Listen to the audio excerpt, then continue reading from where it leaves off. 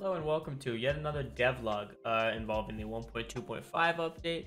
Of course, GT. So today I'm going to be talking to you guys about challengers. So I got Gobi with me. He's going to be talking about scaling because he was the one who did most of the challenger rescaling. We've rescaled tons of challengers, added more challengers, changed transformations, improved drops, changed how Z Souls drop, changed this, changed that, Zeni, TP, etc. Practically every part of challengers has changed this update. Not to mention the quality of life changes that come with and benefit challengers. So to get right into it, we have something like the new challenger selection screen, which should be on screen right now. That allows the player to cycle through pages of all the challengers, and then each challenger will have little arrows you can click to go to the different stars of the challenger. Of course, if you don't have them, you can't view the drops. Just makes it easier to load like that. So it's a pretty simple system. Boom, send the server a request for the data. Server will send it back or not send it back if you don't have it unlocked. Simple packet structure there makes it pretty efficient from a performance standpoint. However, so this screen will show the star, a little thumbnail of the character, not per star. It's just one to save file size on the mod pack. This whole system's about 5 megabytes. If it might have been 3, sorry, but small. The image is all low res to make this small, whereas they still look good. So things like TP, Zeni, well, make this simple. Everything shows. It renders the item texture, the amount, and what percent they drop at, and the name. God key will also show here. Levels will show. It's pretty nice. So this system will drastically improve quality of life on challengers. Whereas after you select a challenger, you don't have to left click to spawn. You click select on that. Select, it says spawn at the bottom. That's because it spawns the challenger right when you click that button. Boom, spawn. So that will heavily improve gameplay. I've heard from all my testers that have experienced this system that they are not having fun going back on the live server after this because they're too used to this new system after just a week of playing. A feature you guys will love is, by default, when you open the menu, it will show your last selected challenger. You can restart your mod pack, do whatever. It's a data on your character. So it will have, if you just played Frieza 3-star, it'll be Frieza 3-star. If you just played Goku 2-star, it'll be Goku 2-star right when you open the menu. So last selected challenger, So if you just want to go respawn that sucker, boom. You want to respawn your last challenger right when you get in the arena, boom. And this makes challengers all GUI based now, which I believe heavily improves the quality of life of it. And to jump into the last quality of life changes that really affect challengers, TP, Zeni, a lot of those dropping items that had stacking issues, now auto stack. So once they enter your inventory, the stacks will automatically merge. So what was happening before, TP is owned by you, right? When it enters your inventory, it is not owned by you. Stack you have in your inventory is already owned by you. So when the new stack enters your inventory not owned by you, it won't stack with the other one. With that, I think that's all I got for you guys. Maybe I'll talk at the end of the video, but for now, here's Gobi to talk about scaling. To really quickly talk about some of the challenger rescales we did, I'll be covering over a few points. Really quickly, to talk about the first point, TP and Zeni, challengers went through quite a lot of adjustments. We felt as if their progression wasn't as beneficial to the players as it could have been. We decided that challengers should truly follow you, in a sense, throughout the story. For example, repeat quests felt as if they were the only real way to get reliable, quick, and easy TP. So we changed it to make challengers and repeat quests more comparable and continue to follow you throughout the story gameplay-wise.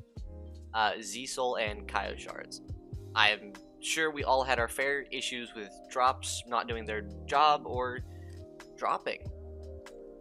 The changes we felt that were necessary to these drops were not only changes, but even added upon. A lot of challengers were really good, but in order to progress, you had to fight a specific challenger that was either late game or early game or some odd random challenger. That's all you had until you got a better one or continued on the story. For example, you could just skip an entire challenger set and it just sit there. You didn't need it because it didn't drop anything, or didn't have good enough rates, stuff like that. Or you could just continue. Got to skip the entire challenger set.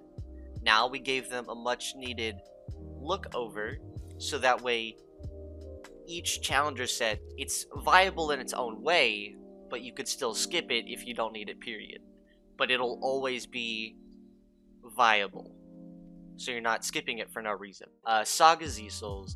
The Saga Z Souls that you could trade at spawn with Goku have been changed. We gave them a name change, first of all. So instead of calling them Namek, Cell, and Babidi Z Souls, it will now be called Tier 1, 2, and 3 Z Souls. There's no real fundamental change. You can still trade them in. It'll give 10 XP to whatever race you choose. It was more of just, what if we gave challengers a drop chance of these Z Souls? This new idea comes a part of being able to get SSJ2 Z Souls while you're grinding SSJ3. Being able to work on previous forms to also continue on new ones. This way you're not having to completely work on only this new form, but you can continue to work on a previous form and still give your new form some attention until you have to give it all of it. Transforming challengers. The transforming challengers were supposed to feel as if it was a bonus to your current challenger. However, in our current case, that probably felt as if that wasn't true at all. So we give them a much needed glow up as well as a much needed touch upon, making them nearly the best challengers in every set when grinding TP or Z Souls. For example, we had very few transforming challengers, which even when you could grind them, you easily ran out of their value because you could skip them or continue on, or they didn't just drop anything. Now, transforming challengers will drop the same as their base form counterpart, but also have an increased rate of drop chances for Z Souls.